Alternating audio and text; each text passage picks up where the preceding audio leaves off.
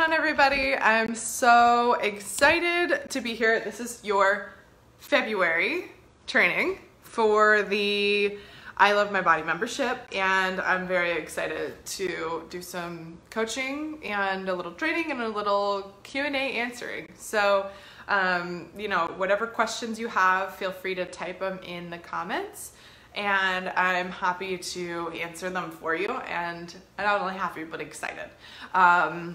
Let's get set up over here. Okay. Ooh, there we go.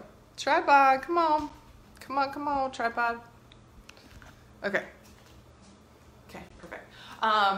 Okay, so what I wanted to start with was something that my clients, my one-on-one clients have been asking about a lot lately, and then also my course clients. So there's just been so much talk about this one word lately, and this one word seems to define our ability to reach the goals that we want, be where we want to be in life, feel happiness, feel excited about our lives, feel joy, all of it. Like all the best stuff in life seems to correspond to this one word, and the releasing of this one word specifically. That word is shame. Shame is something that runs rampant in our culture. It is such a, I hate that it's this, but it's like such a normal thing. And shame is something that definitely overtook my life for forever, and still pops up for me from time to time. I have better systems to move past it and move through it, but I'm a human being, so I still have shame about stuff. But now I have better systems to be able to be like, to see it when it's happening and to shift and change. So I'm excited to talk to you about some of that stuff today. As I mentioned, type in questions at any time you want, and I'm happy to answer them for you. What else? Oh yeah, well, we're about to go into our third month of the year, March, and I think that's so important for us to recenter. You know, there's this big push for like, next year is going to be the best year, and I'm going to make all these changes, and I'm going to make all these shifts in December, and then in January it's like all these like, I'm going to be a new person kind of thing, and then a couple months in it tends to be like, we're not even thinking about it anymore. So I want to remind you that you set goals for 2019, and there are things that you wanted to achieve this year, and there are things you want to do, and it's still all available to you.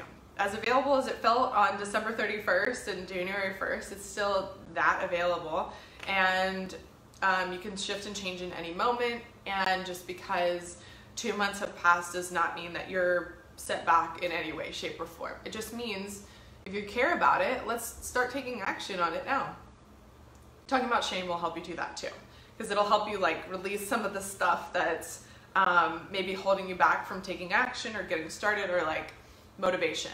Motivation can totally get halted by shame. So shame in general, actually let's look up the definition of shame. Hold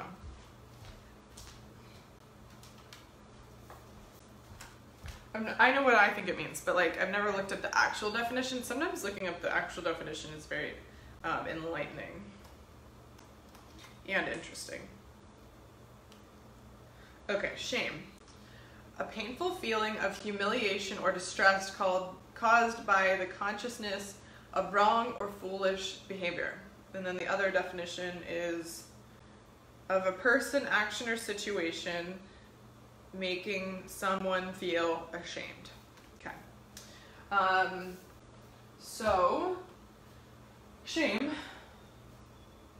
Painful feeling of humiliation or distress caused by a consciousness of wrong or foolish behavior. So it's coming to your mind that there was something that you did that was wrong and foolish and whatever. And the things we assign shame to that's where shame really gets us. A lot of times we assign shame where shame doesn't need to be assigned.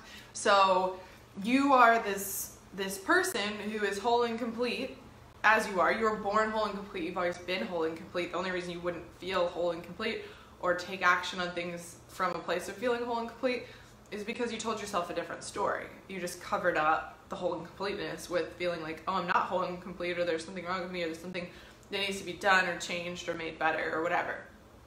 So it's coming back to knowing you are already whole and complete. You always have been.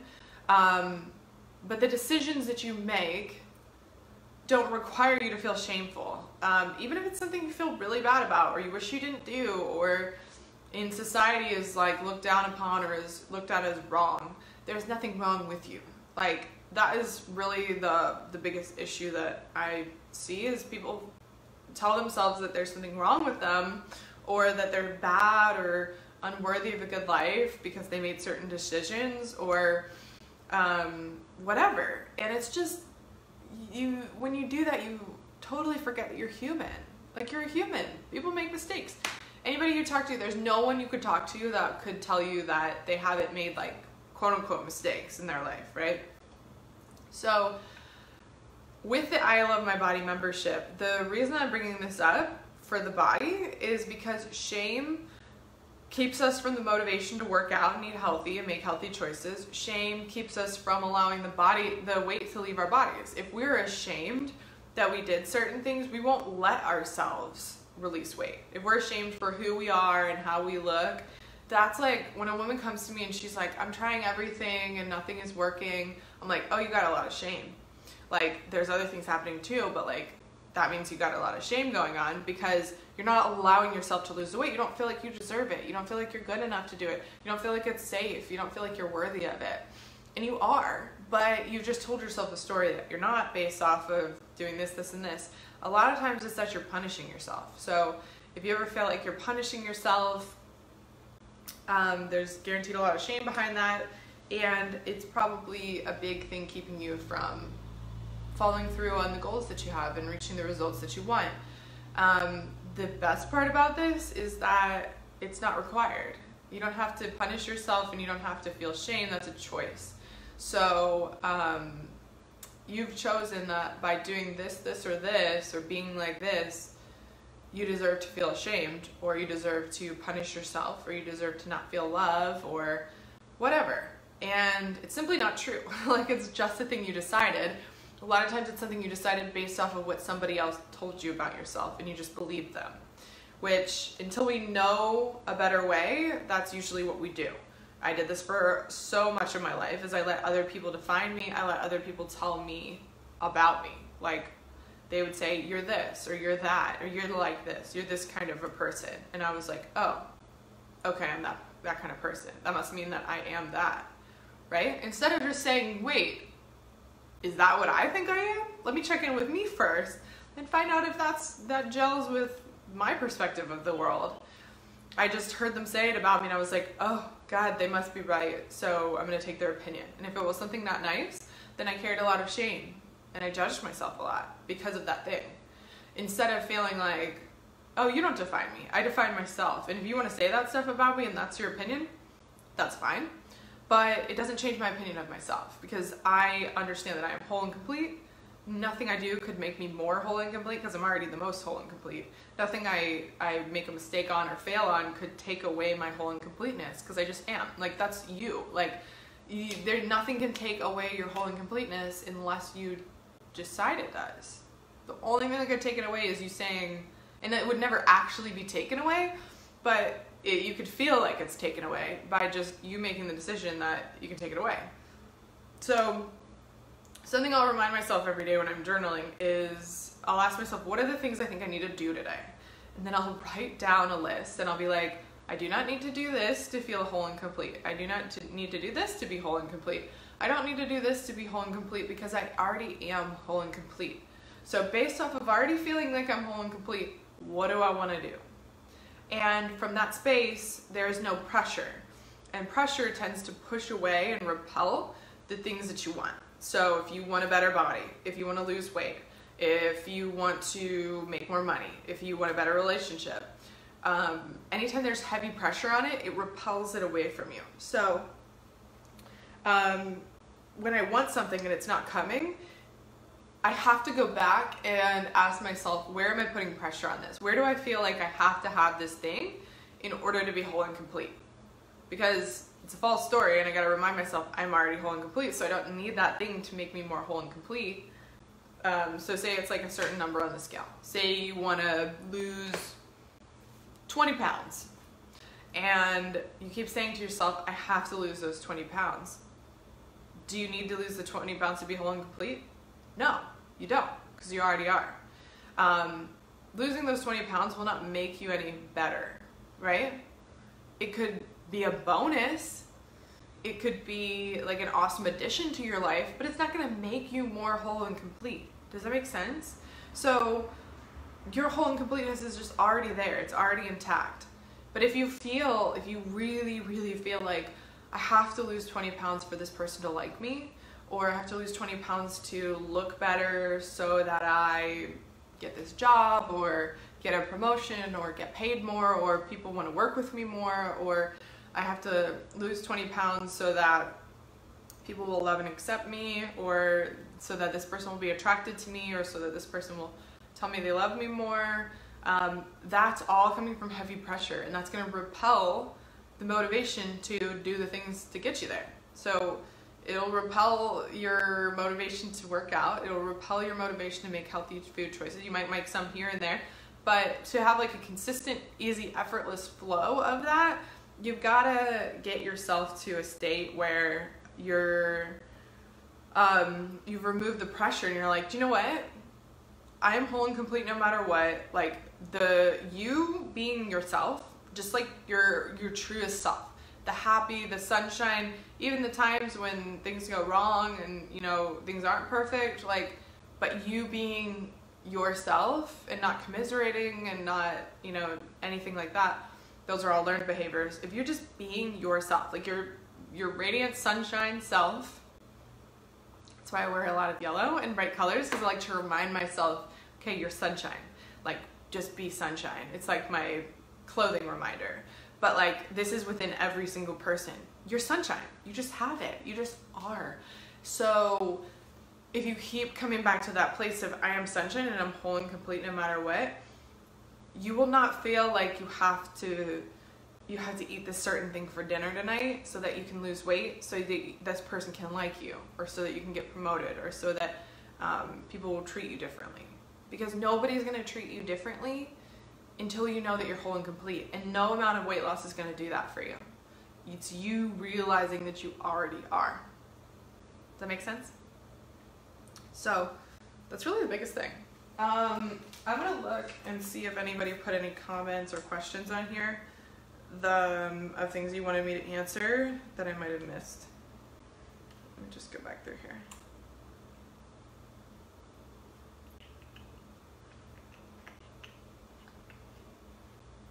Okay, well, no, we're good.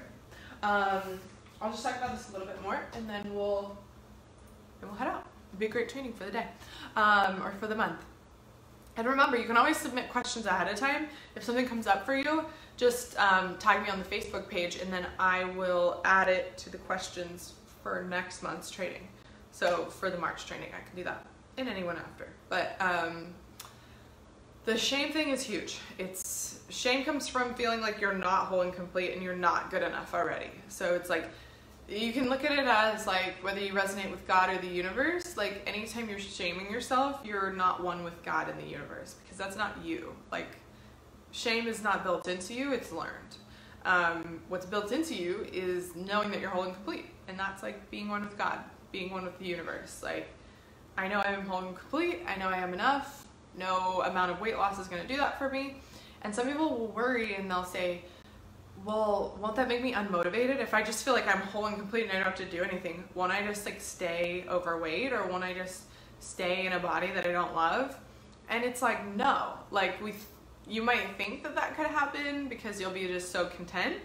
But when you're in a blaze of whole and completeness, you want to keep evolving into your best, right? But it doesn't come from pressure. It just comes from, wouldn't that be cool if I had more energy? Wouldn't that be cool if I felt different in my body? Wouldn't that be cool if I could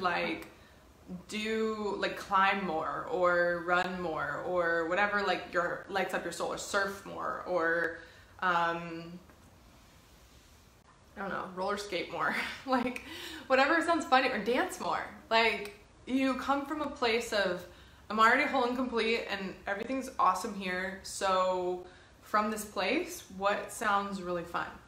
And what sounds really awesome? What's the next thing I want to do to just evolve the awesomeness, to keep it going, to keep the great stuff going? And then you come from a lack of pressure and you want to do it. That's where the motivation comes from, right? Like, so to give you an example for me of my body, like, I know that my body is whole and complete as it is. I love my body. I love how it looks. Like, I think it's beautiful. And I know nobody's going to lose love from me over gaining weight or losing it. Like, I just know that my body is whole and complete as it is. From that place, it's really fun to think about, cool, like, it would be fun to tighten my abs, or to like lift my booty or whatever. So then from that place, that's not pressure. So it's not like, oh my God, I have to make sure I do all these ab and booty workouts like every day and make sure I eat certain foods so that I can reach this goal, because that, when I do that, people will like me more, love me more, or respect me more, or whatever, or I'll be safer, or whatever it is. I'm not thinking that. I'm just thinking, that sounds really fun. And so I'm motivated to naturally have all these great ideas. You know, a friend might call me up and be like, hey, I found this like awesome outdoor step, like hiking trail that's really like on a big incline. So good for your booty. You want to go? And I'll be like, yeah, that sounds super fun. Let's do that. That sounds amazing. Or I might be like, do you know what? Like, I just want to do like a fun booty workout video. Or I'm just inspired to eat these certain foods that make me feel really good. It's not coming from a pressure. It's only coming from a place of, I feel great. I love and accept myself fully. I am whole and complete. And I'm not saying that like this is like effortless. I'm not sitting around all day, every day, just being like, I'm whole and complete. I have so many times when I'm just like, I'll like see myself or something like that, and I have a moment where I'm like, and then I'm like, no, I'm whole and complete. Like, I'm good. I'm fine. I love my body. I love and accept it. No changing my body one way or another could ever make somebody love me more, especially myself. I just love myself. And that's like, oh yeah, done. So, and then you keep flowing from that beautiful place. That's where inspired action comes from. That's where your body gets to shift and change. And this is a big deal. So I'm so excited to share this information with you and watch you apply it to your lives, because it's going to bring about massive change and massive transformation. So enjoy. Leave me, if you're watching this on the Facebook page, leave me a comment below and tell me what resonated the most with you about this. And if you're watching it on the web page, then you can go over to the Facebook page and leave a comment and say, hey, I watched the February 2019 training video or Q&A video, and this is my biggest takeaway, and this is what I'm taking action on, and whatever feels best to you. So just know you're whole and complete, you're awesome, you deserve the best things in life, you're made for great things, and there's no reason that you couldn't, shouldn't, or wouldn't have that stuff unless you tell yourself a story that you aren't supposed to have it. And you are. Okay, I love you, I see you, I support you, I'm here for you, I'm holding you to your highest and seeing you living your best life. Love you. See you.